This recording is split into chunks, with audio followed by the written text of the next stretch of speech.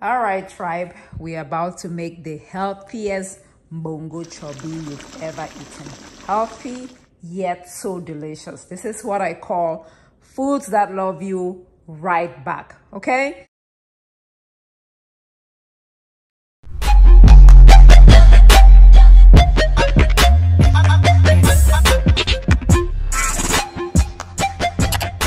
So let me share with you the ingredients. This here is salmon fish. You know salmon is very healthy. I've already cut the salmon up into smaller pieces, but I do get my salmon, that's how they say it, from Butcher Box. Butcher Box is a subscription service. They bring me healthy meat, wild caught fish and stuff like that. So I always have them include 2 packs of the salmon in my box. So they come in little packs that look like this, portion controlled. So you can just pick one and cook if you want to, but because I'm cooking for a huge family, I'm gonna cook everything, okay? So I cut the fish up into smaller pieces. You know, this is good for your omega-3 fatty acids and stuff. So good, so convenient. So that's the fish. And then I'm going to use some peppers. Boost metabolism. Yes, makes everything taste good from my garden. That one I will not grind, but I will grind one to make it spicy. Okay, and then I use tomatoes, 5 to 6 depending on the size for that amount of fish. This is about 2 pounds of the fish. And then jansa right here from the African rainforest, about 20 grains, 15 to 20. You just want that flavor. You don't want to overwhelm your mbongo.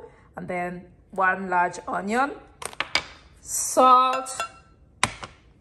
I'm going to use olive oil. I'm using light, the one that has like milder flavor. And then here is the star of my Mbongo Chobi. This is not any kind of spice. So do you want a mama roots? Na mama root exotic spices Mbongo Chobi spice mix.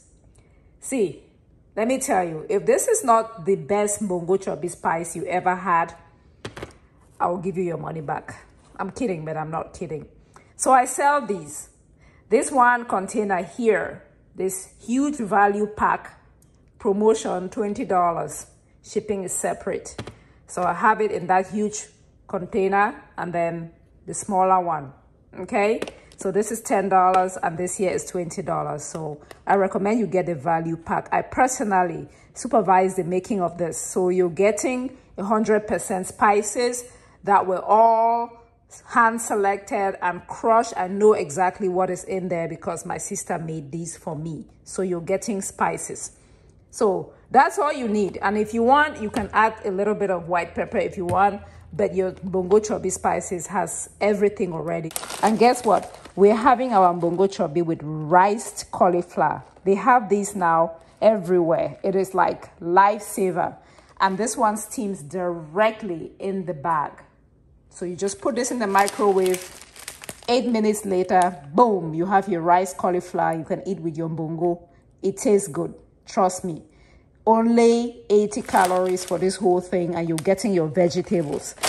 So your veggies, your protein, healthy fat, omega-3 fats, your vegetables. Hello, hello, hello. So let me go ahead and wash these, blend, and then marinate the fish. And then we'll be right back. All right, so here we have the tomatoes, the onions, the Mbongo Chobi spices. I have about 3 tablespoons, the pepper, and then I put about maybe 1 teaspoon of the white pepper and some salt. And I'm going to blend it. And 1.5 cups of water. I added 1 more tablespoon of the spices. That's how African cooking goes, to adjust the color. That is good. I have added some of the pink salt. You can add any regular salt to the fish directly. Mixed it up, okay? So now I'm going to pour my marinade in here. Then I'm going to just move things around. That's it. I will cover this up and let it just marinate for at least 1 hour. 2 is better. Overnight is best. And we are ready to cook. I like to use a large pot. That is because the walls of this pot serve as a barrier to prevent stuff from splattering to my stovetop. That is the only reason why. So we heat up the oil a little. I used 1/3 of a cup. You don't need too much oil to keep it fat loss friendly. And then we just add the fish and the marinade. That is basically it. And then you cook it until the fish is done and the sauce has cooked down to your preference of thickness. Okay, I like mine a little on the thick side. And then you just, taste it and adjust seasoning, adjust the salt content, add more salt if it's not salted enough, or add seasoning cube. Would not recommend, but that is your choice. And your mbongo is ready. It's so simple and so intensely delicious. All that extra oil, you don't need it to make the dish delicious. Mbongo Chobi is popular in Cameroon. I think it's the traditional dish of the people from the littoral region of Cameroon, that Douala area. And I really, really like it. It's something that I make quite frequently, to the extent where I'm now selling the spices. So I'm having mbongo with cauliflower rice. Riced cauliflower is cauliflower for the love of veggies. You can absolutely just cook the cauliflower, because I buy it frozen in the microwave, but that way it's very bland. I like to just put it in a pot or, in a rice cooker, and then heat it up, warm it through until the water evaporates. That way I can add some salt and seasoning to it. So you can microwave the rice cauliflower, or you can cook it in a pot. I really recommend you do it in a pot like this if you do have time. Otherwise, microwave is fine.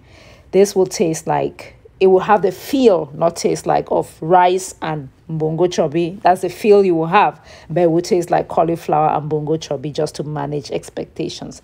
But so yummy, so fat loss friendly, foods that love you right back. Thank you for watching. Take care of yourselves. Until next time, your sister in the journey, YAJE. Bye-bye.